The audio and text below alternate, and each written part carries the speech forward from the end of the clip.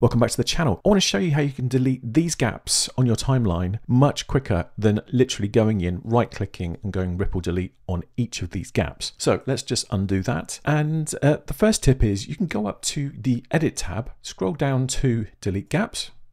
Gaps deleted. But there is a much quicker way of doing this. So let's undo that. Let's go back up to the DaVinci tab, scroll down to keyboard customization. Then under the commands section, I want you to go to edit and scroll down and find delete gaps. Now I'd already pre-filled that, but what I need you to put in is Command Shift backspace, hit save, close that pane, and then Command Shift backspace, gaps deleted. I hope you found this video useful. If you did, please hit that like button. Please consider subscribing, ring that bell if you'd like to be notified of future videos. I'll see you in the next one. Bye for now.